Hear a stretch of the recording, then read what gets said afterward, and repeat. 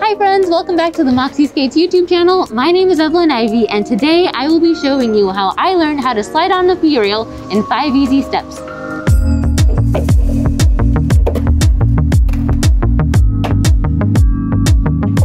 Let's start off with step number 1. These are going to be recommendations, not necessarily necessities. Step number 2, we're going to learn to step up onto the P rail, and that's just going to be a 1-foot step up. Step number 3 is a 2-foot stall. Step number 4 is approaching the rail from an angle.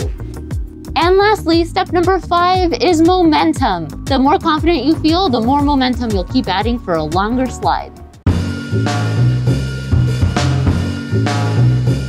Step number 1. These are going to be recommendations, not necessarily necessities. Let's start off with protective gear, helmet, knee pads, elbow pads, wrist guards, a form of rail, whether it's a P rail, a rail, whatever you can slide on. And lastly, slide blocks, whether it's CIB slide blocks, Bigfoot, Wild Bones, disco blocks, there's so many out there, just something that'll help you slide a little longer.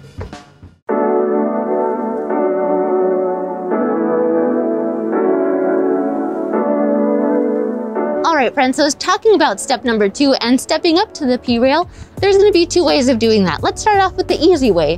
If you've never done this before, we highly recommend you step up close to a wall. So if you have a P rail and you're able to move it to places, put it close to a wall so you're able to find balance when stepping up to the P rail. So let's give it a try. You're going to go ahead and step up, hold on to that wall, put your other foot up, and jump off. Do that a couple of tries. So let's step up. You need to touch that wall, step back down.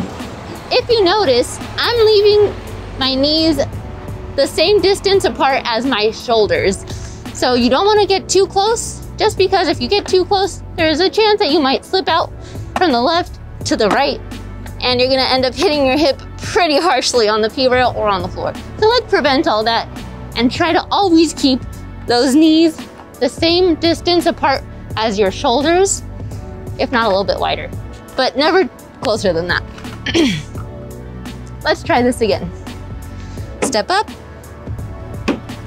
and down.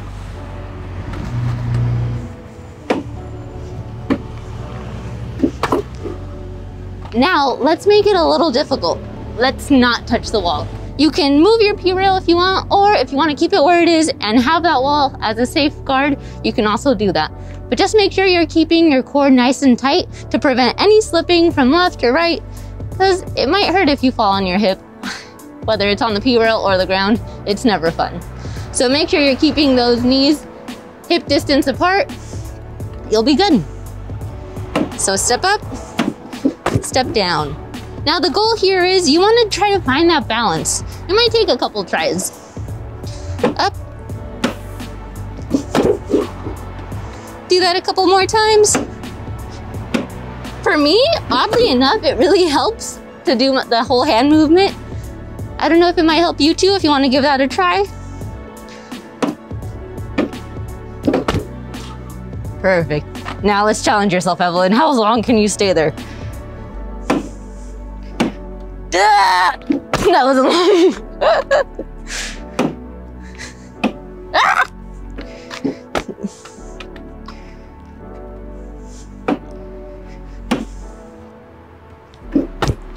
All right, let's move to step number 3.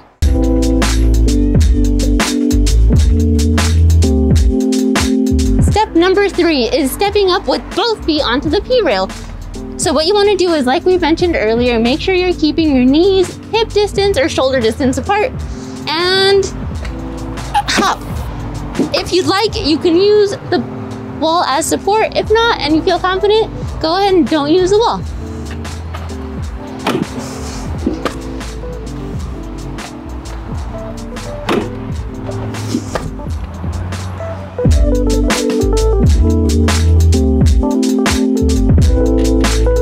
For step number 4, we're going to be approaching the P rail from an angle.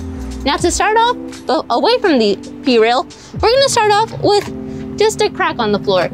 Make sure you're not adding any momentum, just because if you add momentum to this, you might tip over. But Get parallel with that crack.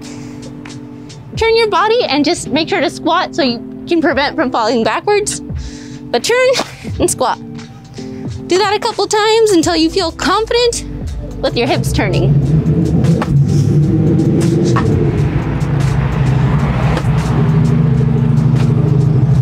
Now that we tried it on a crack, let's try it on the actual P-rail.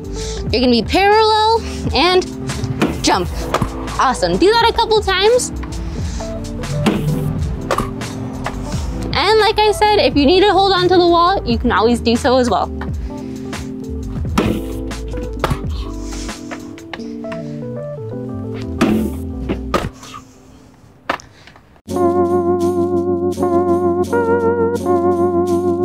And step number 5 is momentum. What you're gonna wanna do is build that momentum little by little. So let's just do a small one. A little momentum. I got a little bit of slide, kind of touch the wall, and work your way up more, and then add more momentum. You're gonna be seeing that you're gonna start sliding a lot more comfortably. So the goal here is keep your core nice and strong, keep your knees shoulder or hip distance apart, and what I used to tell myself is, imagine a string's holding you up from the top of your head as you're sliding. So,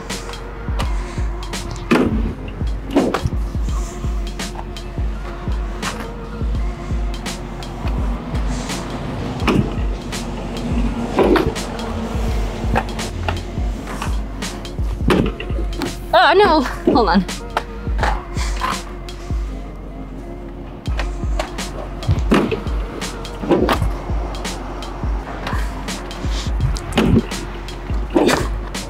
All right, friends, and that's the 5 ways that I learned how to slide on the P-rail. Hopefully this makes you a little more confident to hopefully move it over to the coping at the skate park, or just an actual rail at the skate park, or any other ledge you might see. All right, friends, until next time. That's all for today, friends. We hope you enjoyed today's video. Hopefully this video will get you sliding a little bit more confidently, and maybe so confidently that you'll want to invest in a rail, because you know MoxiSkates.com does have some pretty awesome rails if you haven't checked those out. There's some with clouds and flowers and hearts, and they're so adorable. Like I said, check those out. Aside from that, if you did like this video, don't forget to give it a thumbs up. If you also have any questions, or maybe you want to see how to build a P-rail or something, make sure to leave a comment down below. And lastly, to keep watching these videos and be notified, don't forget to hit that subscribe button. We appreciate you all. Until next time.